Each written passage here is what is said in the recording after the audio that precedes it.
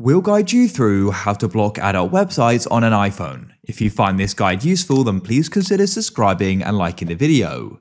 This is super useful to do and it can make an iPhone much safer if someone young is using it. So all you need to do is go and open up the settings app like so.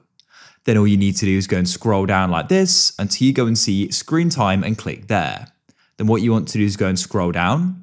First of all, you want to go and lock the screen time settings, so this setting can't be changed after you go and set it. So you need to go and choose a passcode and then enter your Apple ID. I've now gone and set a screen time passcode. You don't have to though. Then go into restrictions and content and privacy restrictions, and you can switch these on. You then need to enter in your screen time passcode, and you want to click on Store Web Siri and Game Center Content, and then go down to web content. At the moment, it's set to unrestricted, as you can see. You can select limit adult websites. It says limit access to many adult websites automatically. Specific allowed and restricted websites can be added below.